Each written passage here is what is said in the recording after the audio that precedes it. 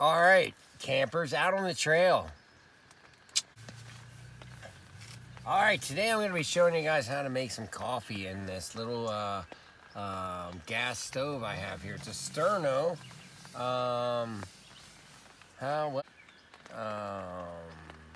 Anyway, so we're going to be making coffee. That's right.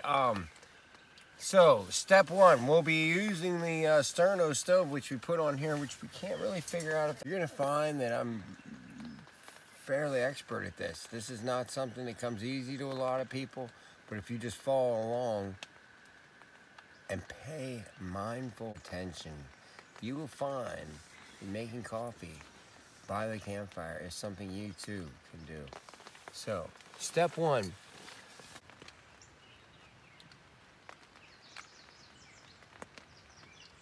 Anyway, well, that looks like just smaller cans of that, doesn't it?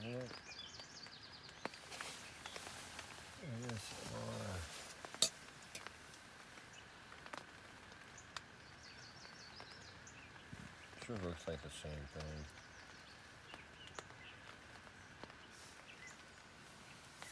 I don't know. So we're gonna prepare our stove. Step one. After we screwed it on, we screwed it on. Then we prepare the edges by unfolding. So it's a back and forth motion. Unfold, fold, back and forth. Gentle. Everything about camping, when you're doing camping expeditions in the rugged, like extreme camping like what we're doing here, no matter what the temperature, the climate, I mean, it's about 65, a little drizzle. I mean, this is pretty rugged here. Well, it's kind of like in someone's yard. But anyway, normally, like if you're alpine camping or in the Adirondack foothills of,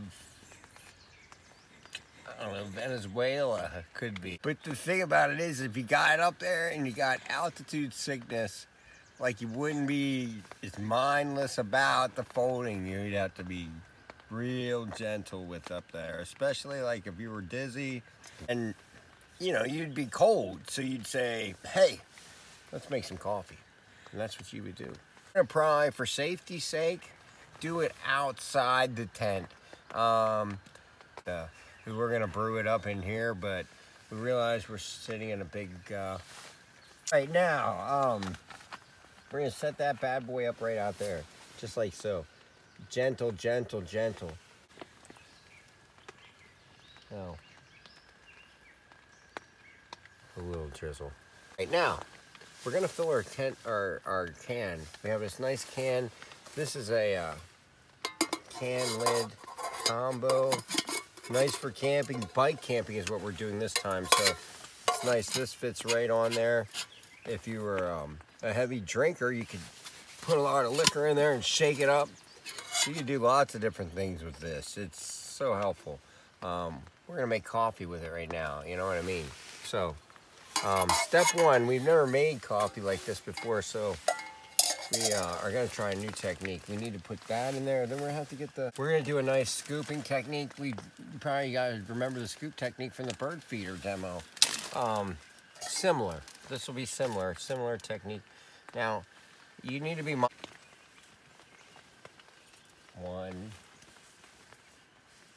2, 3.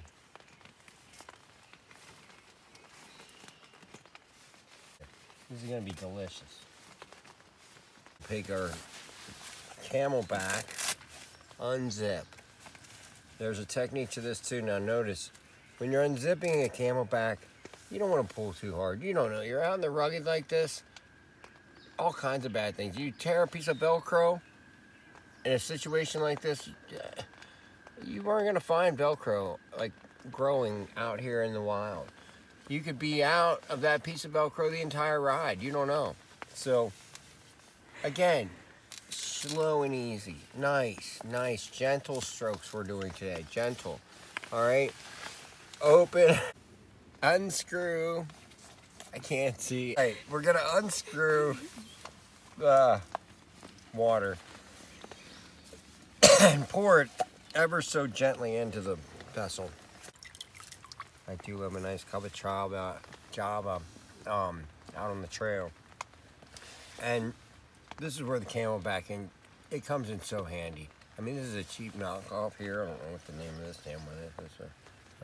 Anyway, nothing like quality out on the trail. It's important. I mean, again, like here, I'm twisting the lid on, it goes right on. It's that simple. And it's probably not so much the quality of the equipment, it could be that I'm just a really good twister. You know, it could be that too. But either way, you want to practice your twisting technique for a trail ride like such. In and out, round, round, nice twisting turns. There, now, minimize everything you do. It's always about gentle strokes for different folks. All right, now, it's important to set this outside the tent in case,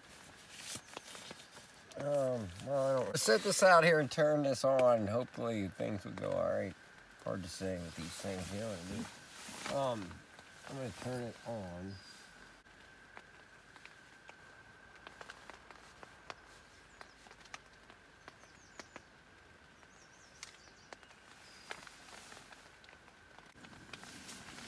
Look at that, that's pretty cool. I'll set this on here like so and boil this up nicely. Nice boiling pot. I'll make a nice flame.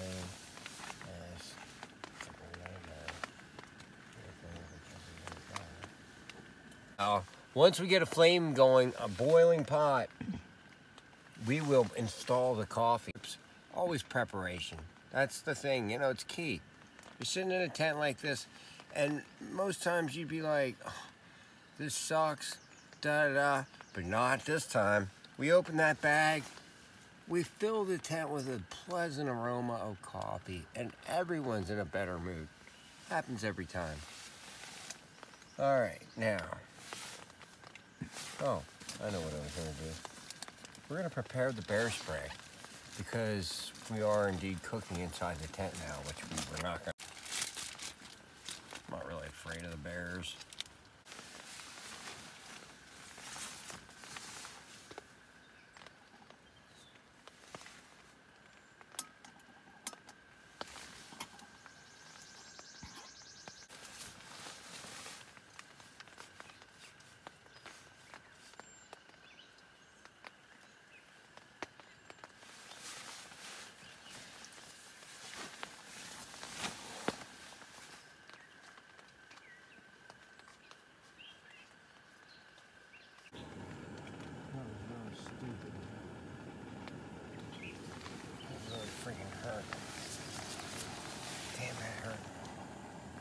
That's gonna leave a mark.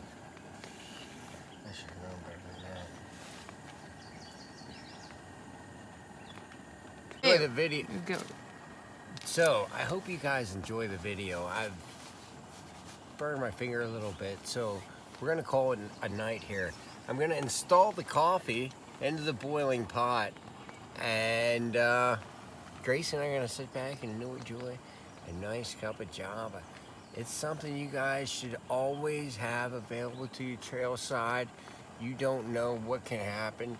Like, you could be drinking coffee in a tent. Things could be going on outside, birds, different things. And then it reminds you of filling the bird feeder or something. Like, you just don't know what kind of tastes and familiarities this type of thing can lead to. It's the beauty of it, you know. It's camping by the trail, on a bike, in a giant tent, or a big nice tent.